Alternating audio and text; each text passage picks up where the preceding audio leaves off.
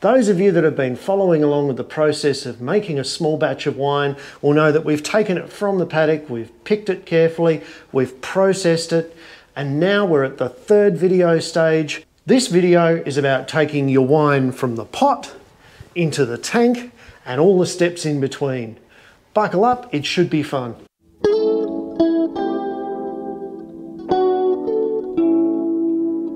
If you do like this video, please don't forget, hit the little subscribe button down there, give it a thumbs up. You've got no idea how much that helps the channel.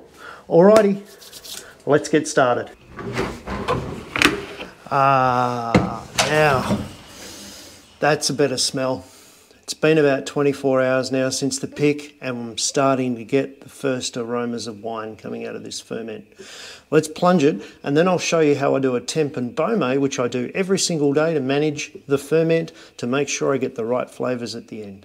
The first thing I'm doing is I'm working the cap back down into the ferment because, as you can see, there are bubbles of gas coming up, and those bubbles of gas push the fruit to the top of the ferment, causing it to dry out. You can get bacterial growth, but more importantly, you're not getting the extraction of the colours and the flavours out of the skins if they're sitting on top of the wine.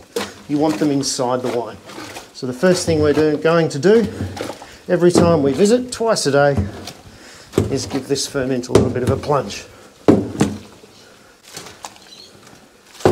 Very easy to do at the moment because the ferment's only just started. The cap will start to harden up in a couple of days' time. It'll get really crusty. And you'll get a clear separation between juice and skins. At the moment it's still quite mixed in together, but it's good practice to start right from the beginning. Now for the next step, we need a large measuring cylinder. We're going to put that into the ferment, covering the end with a couple of fingers, just leaving small gaps so that you don't get heaps and heaps of skins in the juice. And we'll fill that up. Okay, now that we've got a nice measuring cylinder full of juice, we're going to put our thermometer into the ferment. Then we're going to get our hydrometer. Now, hydrometer is kind of like a boat that floats in the ocean. It's got a lead weight at the bottom, and it's a sealed cylinder of very thin glass. What you want to do is you want to spin the hydrometer as you drop it into the juice, and then let it sit and stabilise. And it's got a set of gradients on the side that tells you how much sugar's left in the ferment. Now the reason why this works is because sugar adds density to the liquid. So as the sugar leaves the liquid, as it becomes carbon dioxide and alcohol, the density of the liquid will decrease until there's 0 point for juice. You can get these for beer and all sorts of things. This one's specifically done for wine. And we're sitting on 12.5 today. So we started out this morning on just over 13. We've lost half a Baume in a day. That's fantastic. I'm well expecting that by tomorrow morning, that will be down to about 11.5. And the temperature will be rising. Now the reason why the temperature rises is because as the yeast metabolizes the sugar, it's gone up to 20 degrees from 18 this morning. As the yeast metabolizes the sugar, it creates heat energy, just like the heat energy that comes out of you when you metabolize sugar. All right, so we're going to write those numbers down very carefully on our board. Keep a track of the ferment. It's really, really critical at this stage that you just monitor your temperature and your loss of sugar over time. If the loss of sugar is going too quick, cool the ferment down. If it's not going fast enough, heat it up, create some more heat. Just like you, yeast works better the hotter it gets. So this is pretty much the next 6 to 7 days of just working the cap, checking the temps and Baumes, keeping a record of it, and making sure that everything goes well with the ferment. Good morning. In fact, it's good morning 2 days later. Let's find out how the ferment's going. First, we'll give this a good plunge. We'll push down the cap, then we'll do a temp and Baume and see after a couple of days how much progress the wine's made. I'm just using a shovel to push the cap down, and hopefully you can see that beautiful crust just breaking up as we push the shovel in, and that amazing frothing liquid that's going to become that beautiful wine starting to develop. All right, let's get pushing.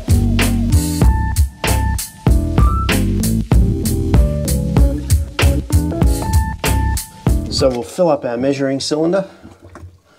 A couple of fingers over the end to stop all the berries going in. Now, of course, we get our hydrometer and we drop that into the wine and find out where our sugar's at. And yes, it is dropping. I mean, I could have told you that anyway, the way it's bubbling away. 8.5. So she's gone down a bit overnight. Not necessarily a terrible problem. Let's just see what the temperature is and make sure that's not spiking. So of course, put the thermometer in the brew. I'll go away and wash these, come back, check the thermometer, and we'll record our values. Now we pull our thermometer out, and you can see she's sitting on about 20 degrees. Perfect. Okay, so we can see now with the dates that we're slowly losing sugar on the left here, and we're maintaining a reasonably steady temperature. We had a slightly larger drop here, but as I said, that's right in the middle of ferment. That's to be expected. It's not a perfect science, it's an art. So we'll just keep trying to measure this, keep the temperature reasonably stable, and keep that drop to around about 1 degree Baume drop a day. And that way we'll preserve our beautiful, delicate flavours as we make the rest of our wine. And that's the job done for this morning. Good night, and we'll see you in a few days' time.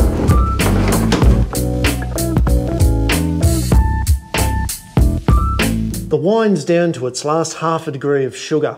It's a really exciting stage. This is where we add our last secret ingredient, a little bit of Malobacter. We're going to put Malobacter, or malic acid eating bacteria, into the pot of wine. It's going to then start to convert the malic acid, which tastes like harsh apple cores, into softer lactic acid, which is found in milk and gives it its creamy flavour. For home winemakers, it's a must to add malic bacteria right at the end of your ferment. It's going to soften out your wine, take away those harsh characteristics, and make it a lot more palatable for the drinkers. So it's really important to remember that you should not press off your wine until it's dry. It'll still be releasing carbon dioxide for several days, so you've got a nice blanket of protective carbon dioxide over the juice while you press. And you can see that we've been keeping careful records, and we're now down to the day where we press the wine. Let's go do it. So before we start pressing, it's a really good idea to get rid of the free run juice, because this is super sloppy and there's a lot of juice in here. It'll get really messy if we try and put it all into the press. So the first thing I've done is I've made up a little basket filter by drilling holes into a plastic bucket. That can then be placed into the skins. It stops the skins from entering but allows the juice to run in. Then what I can do, from this bucket, I can fill a container and prime my pump. Now, if you don't have a pump, I would thoroughly recommend getting one. They're only about $100 odd, and they'll make your job an awful lot easier when it comes time to pressing out your fruit. Now that we've got our pump primed, put our suction hose down into the basket filter and pump away. Now you'll start to pump your free run juice up into the tank before you begin the pressing process. This will take a few minutes.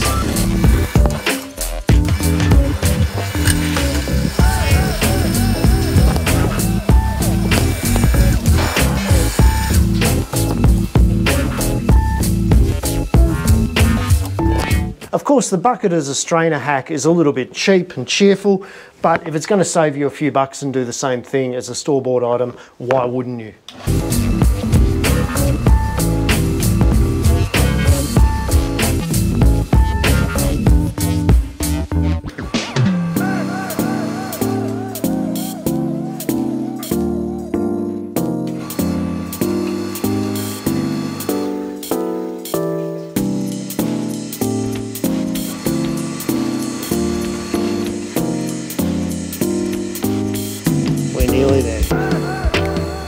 So now it's time to start shoveling our grape skins into the press and retrieve as much juice as we can. Before we do that, we have to set the press up, so let's have a look at that. The press is made up of wooden staves held together by metal bands, and it comes apart in two halves. I've done the other side up already. The sides are held together with these little pins that form cam locks. You simply put them in and hold them into place. These guys are ingenious, and they're going to be really important in pulling the press apart when we put a lot of pressure on the skins later on. So now let's line up some buckets underneath the press, start shoveling in our grape skins and start pressing.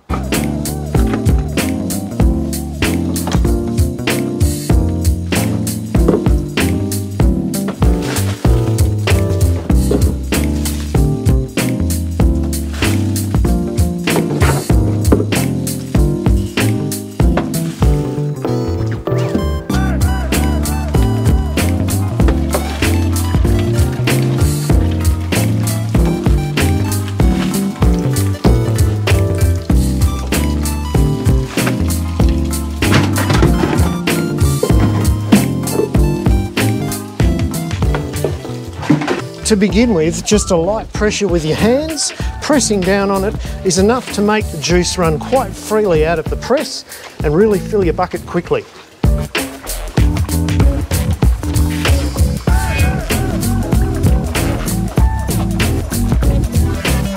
After a short period of time though, just your hands aren't enough to get all of the juice out of all of those berries. So this is where we start to put the top plates on top of the press, put our chuck on the top and start winding down to press it. So who says playing blocks didn't teach you anything when you were a kid? That was your first step to becoming a winemaker.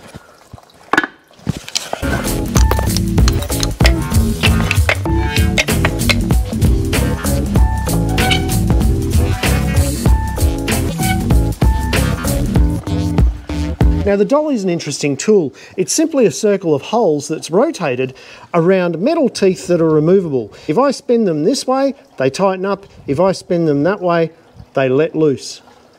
So make sure that we've got them in the tightening position before we get going. They oppose each other. Then we start cranking the handle and away we go, tightening it up. Next up, while supporting the head, you've got to twist this around and start putting some real good pressure on those skins. Now we'll start to get some free run.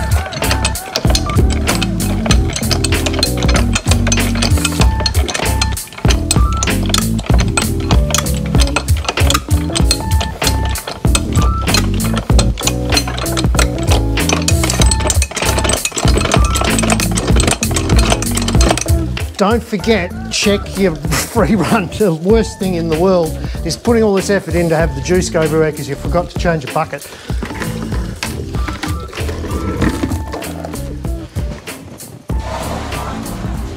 Ah, bottles and bottles of wine.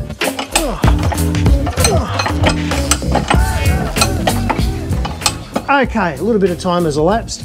Now we've got the press so tight that there's barely any run of juice, and this head's got really far down into the stave, so I've only got a small amount of skins left. What I do to release it is spin these teeth around, give it a few backward spins, let the pressure off. Once the pressure's off, I can then spin this out of the way, releasing all pressure. The juice stops completely running. I pull this, wind this up high enough so that it's out of the way.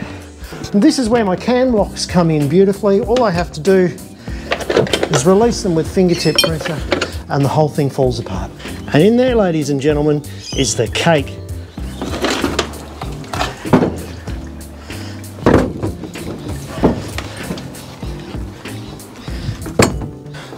Now, of course, this is not like any old cake. It's a bit dry, it's a little bit tough. Still tastes good. It will compost, but it's highly acidic, and I certainly wouldn't go feeding it to stock because it's got a lot of alcohol in it. When you press white skins off free run juice before you ferment, that's a really good stock feed. You've just got to be careful, of course, it's still quite acidic and it's full of sugar. You don't want to give them too much, but it is a really good fattening feed. The red stuff though, after it's been fermented, really what you want to do is you want to compost it for a good 12 months, and then it's great under the garden.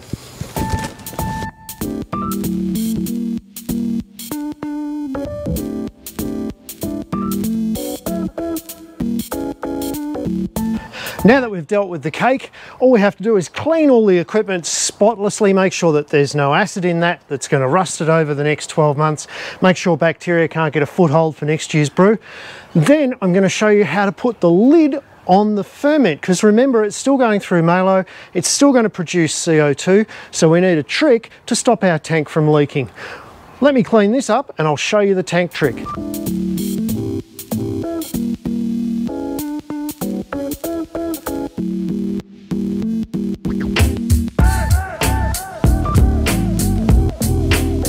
So now we're at the last step. We have to put a lid on the tank that we've just transferred our wine into so that it can sit for a couple of weeks and all the dead yeast, called the lees, can settle out of the clean wine. So we need to be able to seal it off from the air but still allow carbon dioxide to come out, because remember, it's going through Malo. So what we're going to do is we're going to use a variable capacity lid on our tank. It's got a seal around the outside that blows up like a bicycle inner tube that's made out of food grade rubber. And it's got a hole in the top that we can put a bubbler in to allow the CO2 to come out but not let the air get in. Let's set up our lid and put our wine to bed.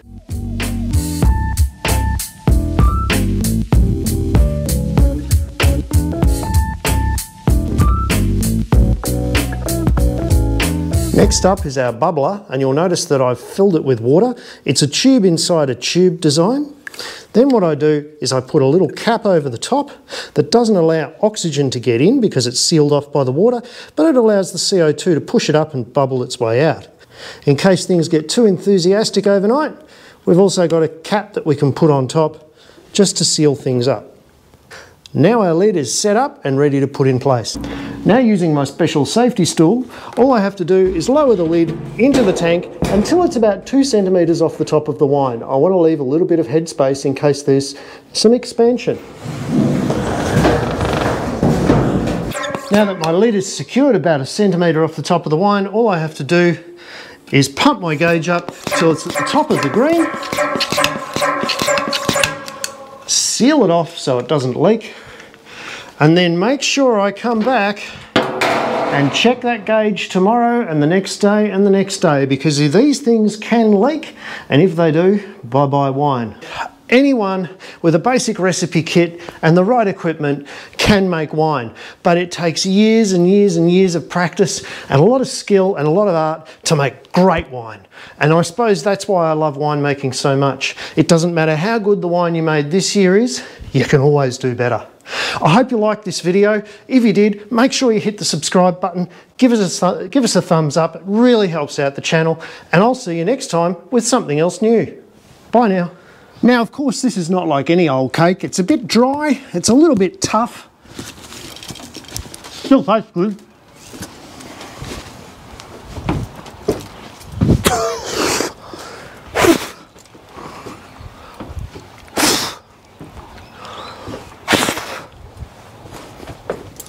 Nah, only kidding, it's horrible.